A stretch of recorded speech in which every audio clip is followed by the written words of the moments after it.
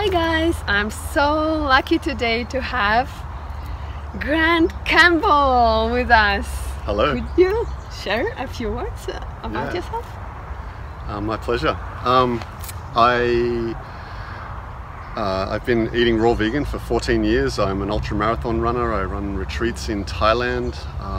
I love just pursuing a healthy, happy lifestyle, much like Rennie. And yeah, I really love connecting with people and just growing, just pushing my limits on how much I can grow and just be the best, have the best life experience I can. Awesome. Thank you. Beautiful. So could you share with us what was the biggest challenge in the very beginning of your raw vegan journey? Biggest challenge in the beginning of my raw vegan journey, that would begin with the decision to actually go raw vegan. Because I didn't find it easy. I found it easy to go vegan, a cooked vegan diet for the animals for ethical reasons. But when I was going raw vegan, I didn't know all the reasons for going raw back then. I didn't realize there could also be ethical reasons and environmental reasons, but I only was aware of health reasons. So I was thinking, do I really want to go raw vegan just for my own health? And I was like, no, I'm not going to give up all those tasty foods just for my own health. But then I realized that was actually me thinking that I wasn't worth making that change. The animals were worth making a change, but I wasn't willing to do it for myself. So I was like neglecting myself, and it made me realize I actually didn't have the self-love for myself that I thought I had. And so, but as soon as I realized that, well, then I was able to, you know, within a day or so, I made the decision to go raw, because I was like, of course I want to do it for myself. I do love myself, and I am worth it. Of course, we're all so worth it. So remember about it when you just take a decision of your next step on health journey, or whether to go raw or to go vegan. Remember about it. You're worth it. Every single one of us is worth it. So what other struggles you had along the way on your raw vegan journey? Yeah, I've been raw vegan for 14 years. The first 6.5 years, well, firstly I was cooked vegan for 6.5 years. That gave me a sort of stable base in that type of eating. And then, so I'd already given up animal foods. And the first 6.5 years as a raw vegan, occasionally I would just have emotional issues because I wasn't satisfied in my career or my relationships. And I would find myself on an unconscious level kind of emotionally drawn to hurt myself with food, and I would go and buy some street food, some fast food that would be vegan, but it would be like fried vegan, greasy, you know, kill yourself street food that really harmed my body. Like my legs would swell up because I wasn't used to eating salt anymore, and I had blood in my poop one time because I, just ate stuff that just irritated my intestines that had become like nice and sensitive and delicate, that are really good at absorbing fruits and vegetables. And then all of a sudden I was putting down like some Indian vegan Indian street food kind of thing with spices, and it's just like, it just irritates. So so it creates like some pretty severe like health situations where your blood pressure is going really high, and if you just go from an extreme diet with being really healthy to really unhealthy. And but that was my journey, and that was necessary to do that. And it was only short, like it was over 6.5 years, but it was only like, it might have been like after 2 years, and then maybe another couple of months later, and then only 1 year later, or like I never knew when it was coming, because it always took me off guard. It was emotional experiences that I hadn't figured out how to deal with, or like new experiences, or like having my heart broken maybe in a different way to what had happened before, or something like that just catches you off guard. And the next thing, I would go back to my food as an escapism to bury my problem temporarily. So it wasn't a conscious decision to hurt myself, but I just was drawn to it, and I didn't have any defenses. I just let myself do it.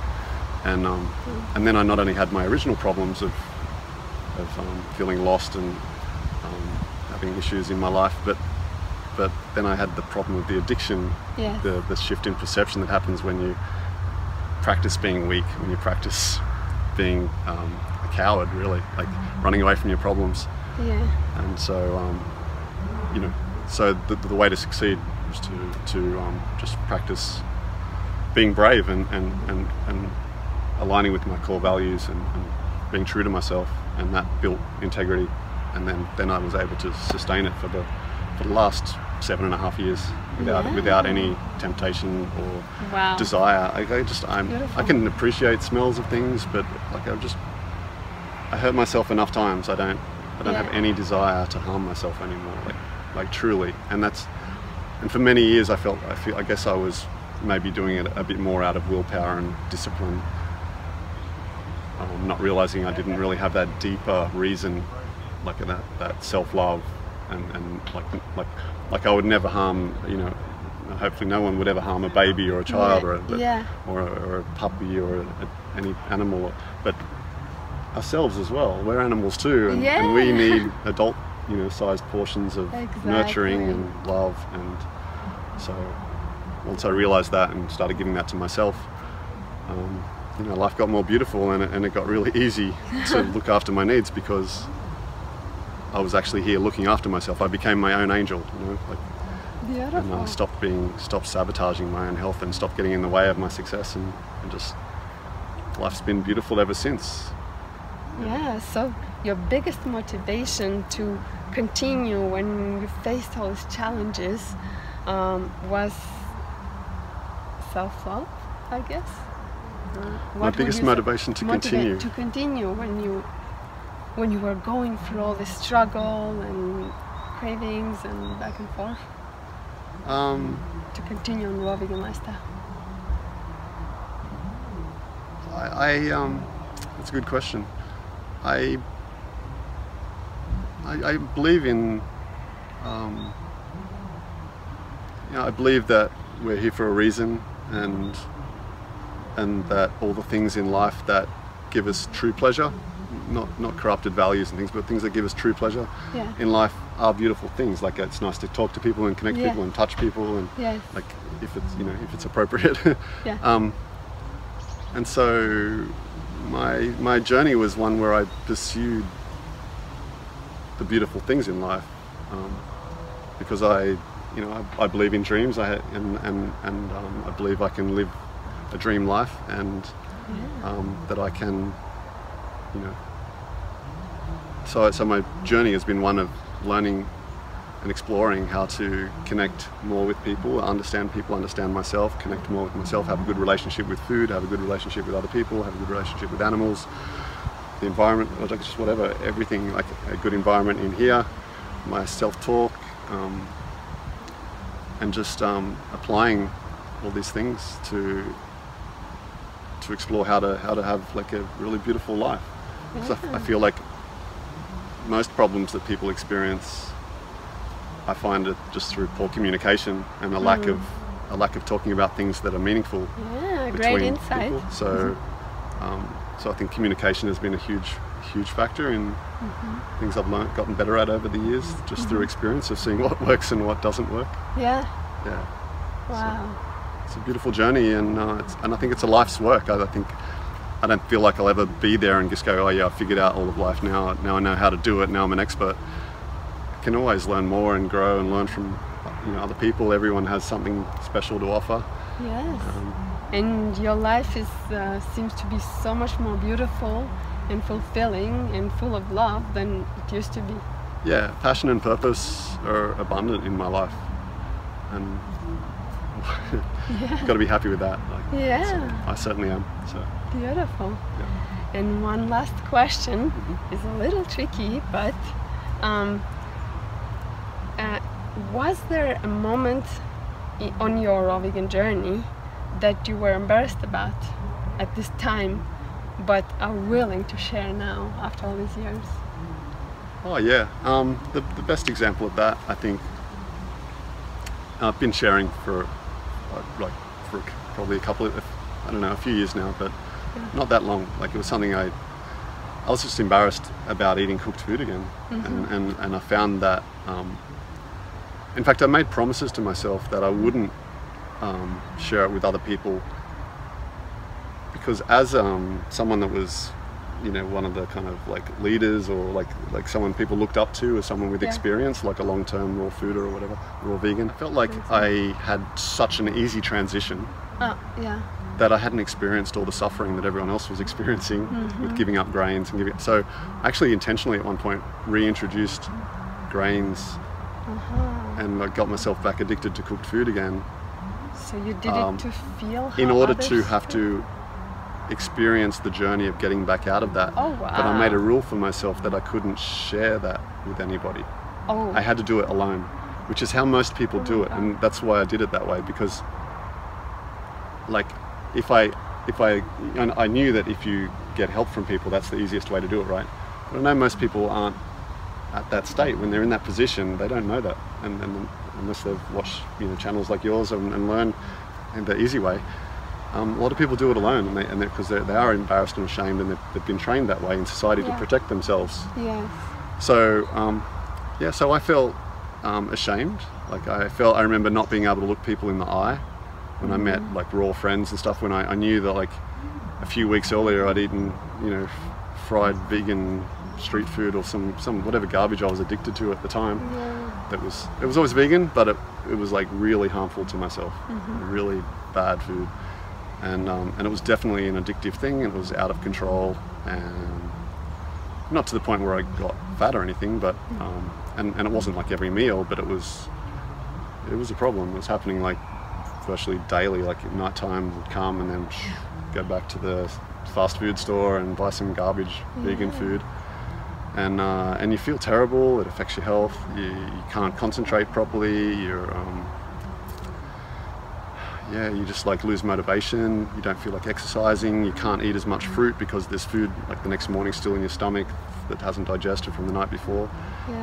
You know, binge eating is like a really ugly thing. So, you know, it seemed like a crazy experience that I'd do that to myself, but it certainly helped me to relate more to other people, and it's helped me to help other people, like relate to other people and help them to get out of trouble when they're struggling. It was really selfless of you to even think of the idea. Like maybe it was just my ego being so clever to like trick me to go back to cooked food again. But to think that, I know, I'm sure that I didn't really. It was part of the motivation, and it was very brave of you, and it's especially brave of you. It's just my journey. That you're sharing it now, because so many people are going through it, all these binges and going back and forth. I want to be raw and I'm falling back. There are thousands of people like that. So you know what? Another thing, I never beat myself up. I always, if I made a mistake, I accepted that and just moved on. And I feel like I was never hard on myself, and I feel like that's an important thing to do to keep moving forward. So, and just accepting that it's a journey, and so that you'll get there. Free. And initially, willpower, discipline, and strictness can help you to make change. That's great, but at some point, you have to be doing it because it's what you truly value, it's what you truly believe, and because you have self-love, and there's just no question about ever choosing anything that's going to harm you. It's like you can ask yourself the question: am I doing this out of fear or out of love? And the answer should always be love. Yes, that's a great point. When you beat yourself up, it's the opposite of love. And like Grant said, to move forward, to stay on this path, you need self-love. So instead of beating yourself up, you need to just, forgive yourself and just move forward out of love. And be driven by your heart. Use your mind still, like your heart and your mind, but be driven by your heart more than your mind. And don't just use your mind, because you get yourself in trouble.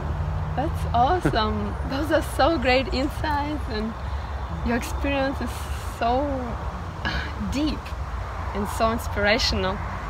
So if our viewers want to know and learn a little bit more from you, how can they do that? Well, I have a website, rawausieathlete.com. Aussie is spelled A-U-S-S-I-E, raw is R-A-W, so R-A-W-A-U-S-S-I-E, athlete, A-T-H-L-E-T-E.com. And that's my YouTube channel, Raw Aussie Athlete. It's all the links are on my website on the contact page. All the details about my retreat are on the homepage of my website. Very easy to contact, and my email address is on my website, grant@rawaussieathlete.com. So I look forward to hearing from you.